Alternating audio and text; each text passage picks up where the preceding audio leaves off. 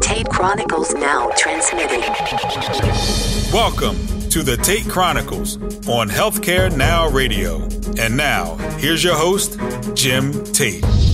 Good day, citizens of the free world, from border to border, coast to coast, and to all the ships at sea, I bring you a warm welcome. This is your correspondent, Jim Tate, and thank you for tuning in today to the Tate Chronicles. Join me as we cut through the fog that exists at the leading edge of healthcare, delivery, and technology. Particularly today, the fog that exists at the leading edge of healthcare equity. I'm really pleased today. My guest is a longtime friend, Amit Trivedi. Amit is the Director of Informatics and Health IT Standards at the Healthcare Information and Management Systems Society, better known as HIMSS. He's responsible for directing the ecosystem of health IT standards for HIMSS. I've known him quite some time as he's been involved in healthcare information technology for over 15 years. Amit, welcome to the Tate Chronicles. Hello, Jim. Thank you for having me on the program and pulling me out of my standards dungeon to talk about health equity and health IT and some exciting topics today. Yeah, it really is. And that, as we mentioned, the topic for today is one that I've wanted to discuss for quite some time. And that is the issue of healthcare equity, which is frequently defined as everyone having the opportunity to attain their highest level of health. And this covers many issues related to healthcare disparities, such as basic access issues, the funding of clinical research, many other barriers. But Amit, with your help, I would like today to take a stab at one aspect of this crisis, which is known as the digital divide and how it affects disparities in care. And let me give a definition here first. Digital inequity, as a general term, refers to the economic, educational, and socio-cultural disparities that arise from inadequate access to and utilization of technology. In this case, what I'm going to ask you to kick us off with is, what is the digital divide in healthcare? How do you define that? Well, there's a number of things there, and it really starts with, the broader concept of the haves and the have-nots. And you can see it throughout healthcare, throughout, many different aspects of the technology lens. But, I think when it comes to healthcare, we're always looking at what are the factors that improve or affect healthy lives and health outcomes. And so, of course, one of the big topics in healthcare today is the social determinants of health. What are those other factors that contribute to healthiness? And one of the things that we've realized is a part of that social determinant of health is access to technology, access to broadband, access to the devices that support telehealth, interoperability, and unlocking the access to improved healthcare via health IT. And so in terms of the types of social determinants that affect healthcare, they also affect how health IT is implemented and used. And so this means we're talking about things like digital and health literacy. We're talking about internet and broadband access. We're talking about IT support and assistance to obtain that accessibility. And then, of course, overcoming the weariness or distrust or even uncertainty of using new technologies. All of these things affect health IT implementation when we're talking about patients who can make use of new and innovative health IT technology and tools. And these also affect the social determinants of health and health outcomes. As you covered that, one thing that strikes me is as healthcare technology and use cases advance, whether it's remote patient monitoring, telehealth, devices that people wear that report data back to providers, all those kind of things. As that leading edge advances, folks that aren't able to utilize it for quite a few number of reasons, they lag even further behind. The digital divide seems to be getting wider. Is that your thought on it also? It's hard not to see that, and I think one of the biggest examples of that is, the current COVID emergency, public health emergency, global emergency, and, how we've reacted, how we've responded, and how it's affected our communities. You can see a growing divide in health outcomes and how folks are reacting and responding to this health crisis. And often we see, while technology can be introduced and help and can help and assist improving health outcomes, technology can also increase that divide, the difference between the health haves and have-nots. And just a quick example, right? Vaccine credentials. This is a very so it can be a controversial topic, because not only is it related to mobility of individuals and access to events and activities, but it also is related to individual privacies and the technologies folks use to transmit or leverage those kinds of credentials. And so what I'm getting at is many vaccine credentials are supported by smartphones. And so depending on an individual's access or ability to have a smartphone, that can affect their ability to have access into the broader world in terms of where folks are able to enter or freely move when vaccine credentials and things like that are required in order to preserve some population health and safety. Well, and also the issues of patient-generated data. Folks that have these devices they put on their arm to track their blood sugar levels because they may be diabetic, and it generates data that goes to their smartphone and develops a graph and sends that to providers. That's all wonderful, but everybody doesn't have access to that technology. So that really spreads out the divide even more, where the development is taking place for those type of devices. Exactly. And there's so many different foundational components to this. So one, the technology, the device itself, often expensive and out of reach. Then we're talking about the IT infrastructure and the broadband access. And we know that there's a huge digital divide when it comes to urban, rural, regional geographics and disparities. So again, if we're thinking about rural broadband, we already know there's an issue there, and there's challenges in that last mile connectivity. Those are the folks that could use telehealth. Those are the folks that could have the immediate promise of that health IT can unlock, but those are the folks that are probably least able to take advantage of it. And that really gets to that concept of equitable interoperability. Well, I'm glad you brought that term, equitable interoperability. Do you have a less than a 3-page definition of that for us? Equitable interoperability? Well, I'm going to avoid the actual definition just because, we would want that to be standardized. But that said, let me break out the concept a little bit more. And it's expanding upon the idea of interoperability should be equitable, and it should be achievable by everyone. And often the interoperability that we're developing or promising is only available to the folks that are at one end of this equity graph. You need to have the access to those leading institutions, the academic medical centers, the large health systems. You need access to the devices. You need access to those leading edge providers. You need access to the broadband to be able to really access that interoperable healthcare and ensure that you can have the same benefits that other folks do. And let me go a little bit further too. So that equitable interoperability is not just about devices and broadband, but it reaches all the way down to the granular data that we're storing, collecting, and hopefully protecting.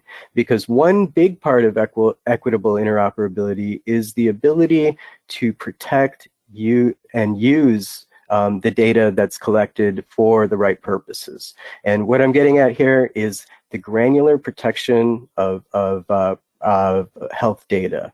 And just to expand upon this a little bit more, one thing that we've found as we've worked with our different communities engaging in interoperability exchange is that when you have a patient health record and when it has sensitive data, that data, we don't have the ability to protect that data at the granular level. We're still trying to figure out how and when to redact that data when that's appropriate. And then who should be able to do that? Is that the patient? Is that the provider? And so when we do not have these capabilities, we risk two things. One, that information gets out when it shouldn't. But even just as concerning, that information is just withheld because it's too complex to share the data.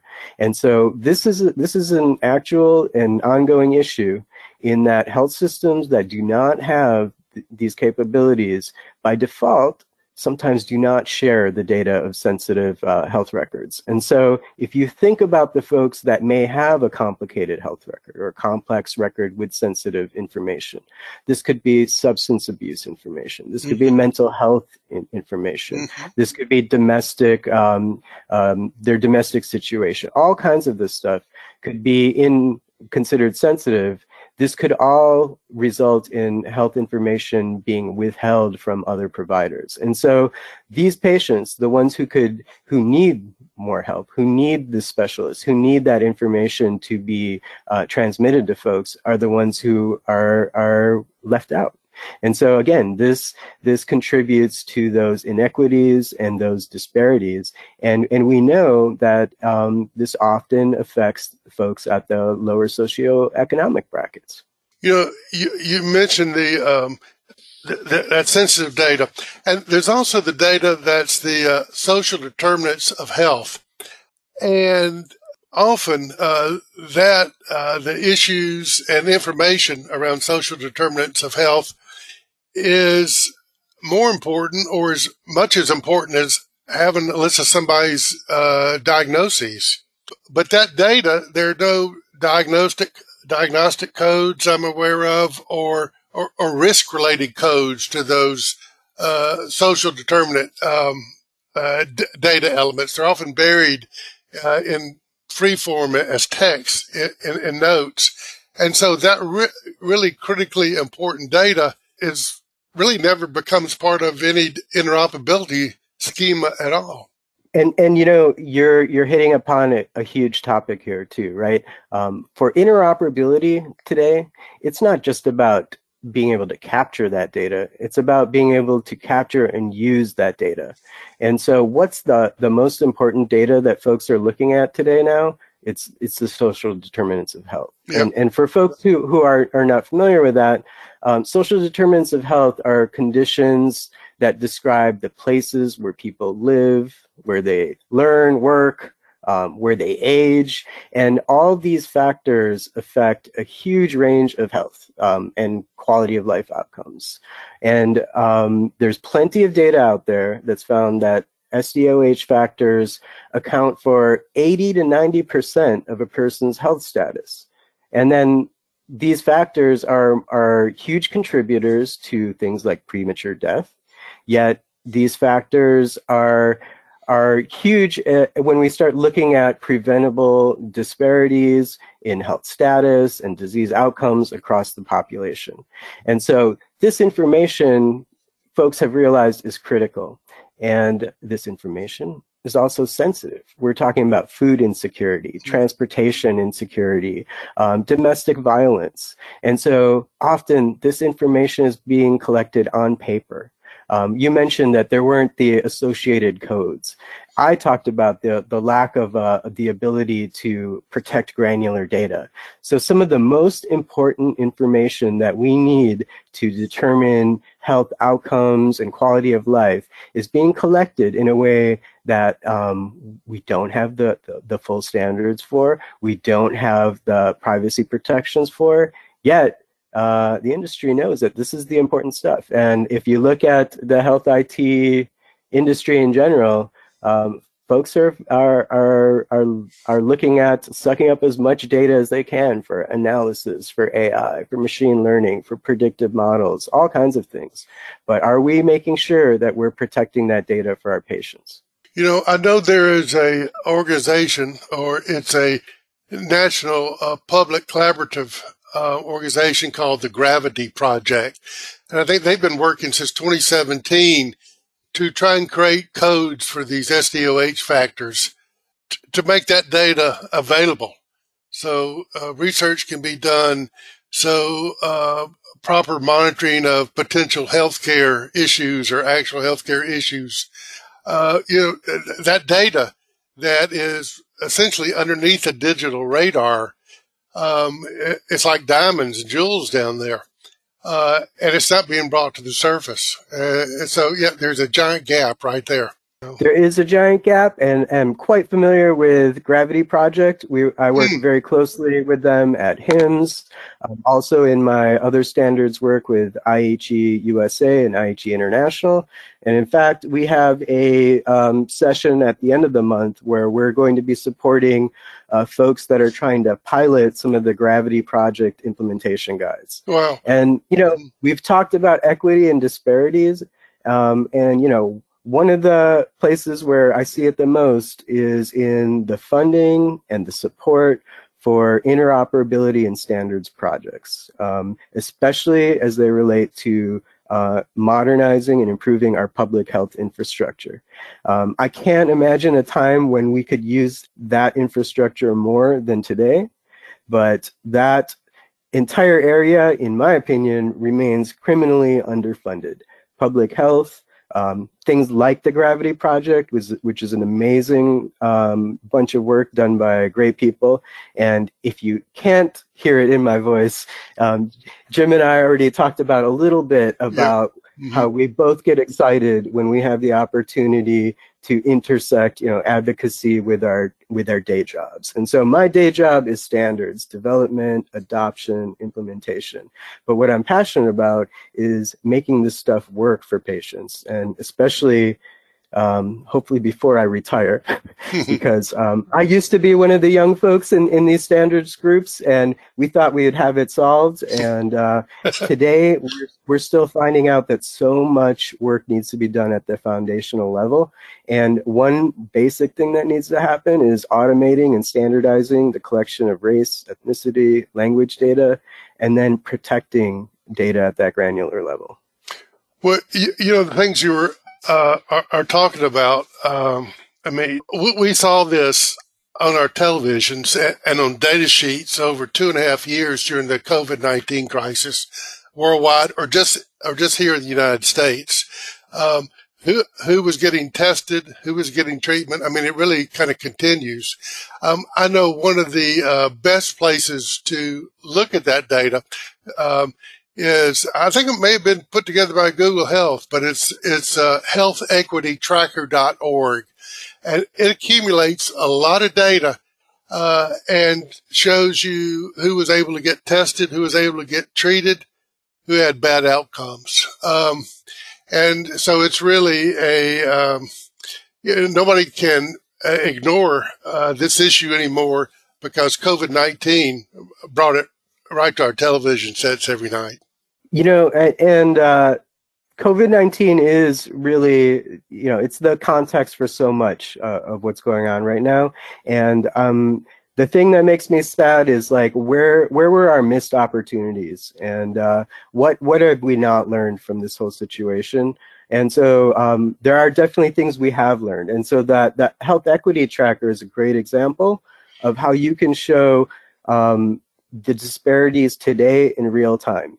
Go look at zip codes, go look at addresses, go look in your own city and neighborhood and verify that data with your own eyes. And because we know it's happening, and we know that those things exist. We're not going to be able to have time in this discussion to go into what we learned from COVID-19, but we should have that conversation sometime.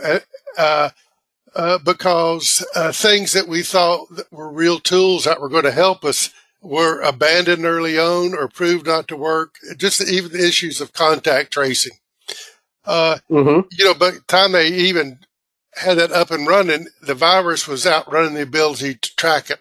And then the data that was reported was, it was really lost in the mist. It was fuzzy data. The public health, during that time, and still to a certain degree, was really flying blind and trying to come up with policies without all the data. There was really no national repository of who received vaccinations. That's still not, a big database that tells us all that kind of stuff. But that's for another time. You mentioned a conference or connect-a-thon later this month. Tell me more about that. Sure. So, I mentioned in my day job standards development, implementation, and adoption. A key part of that effort is supporting the standards community in helping to develop, implement solutions based on the standards and implementation guidance we develop. And so a lot of that activity happens at events called the Connect-a-thon. HL7 runs Fire Connect-a-thons. IHE, Integrating the Healthcare Enterprise, runs their Connect-a-thons. In September, we're hosting September 12th through 16th. IHE International, along with IHE USA and Europe, are hosting what we're calling the first joint Connect-a-thon as folks test in Europe, in Montreux, Switzerland, and in North America, in good old Atlanta, Georgia. And we'll be not only testing both systems from across the pond, but we'll be doing a little bit of state-based testing and interoperability between folks in Georgia and the HIMSS Michigan chapter that are doing a similar Connect-a-thon. And as part of that event, it's about 5 days of 100 or so vendors, medical device manufacturers, HIEs, EHRs, working on interoperability testing. But as part of our expansion of that event, we're adding some other interoperability testing activities to support things like e-consent, maternal and child health interoperability, the granular privacy protections, and public health modernization as well. So we know that implementing health IT is not a one-and-done activity, and folks all over the ecosystem need different levels of support, whether you're a huge health system, a solo doc practice, a startup, EHR vendor, or running medical device manufacturing. And so the Connect-a-thon gives folks an opportunity to join in at the ground level, be in a non-competitive but engineering and solution seeking environment where folks that may normally be competitors are collaborating to improve interoperability, because that interoperability is not solvable by just one party or even just by the two parties at either end of the exchange. It takes a village. I take it this is going to be a in-person as well as somewhat of a virtual Connect-a-thon, because it's happening in different places. But are you actually going to be in Atlanta, or are there going to be folks in Atlanta? After a slight pause where we went completely virtual last year, we are finally back in person and face-to-face. But that, like you said, I think one lesson learned from COVID is that we're always going to be supporting folks to participate in a hybrid environment, because not everyone can be there face-to-face. And that's also part of that whole health equity and disparity question, making sure that you open up access for folks to be present from wherever they are. And that's actually something we've tried to do in terms of increasing access and opportunities for folks to participate in these events from low middle income countries and via scholarships as well. The aspect of COVID-19 and the technologies that were brought to bear, telehealth and things like that actually increase the digital divide. But on the other side of the coin is it really helped bring to the surface these issues of healthcare inequity. And so I guess it was a curse and a blessing, because if it wasn't so obvious that the playing field is not level in terms of healthcare access in different ways, you and I might not be having this conversation today. Yeah, I mean, for me, I look at it as a game changer for the industry. This was when digital health kind of became in the purview of the general population. We used to, cynically joke that every family now had to appoint their own medical director, right? As part of COVID. You needed to figure out what's safe, who was exposed, how to mediate that, keep track of vaccines and boosters and everything else. And so how is that done now? If you have the tools, it's digitally.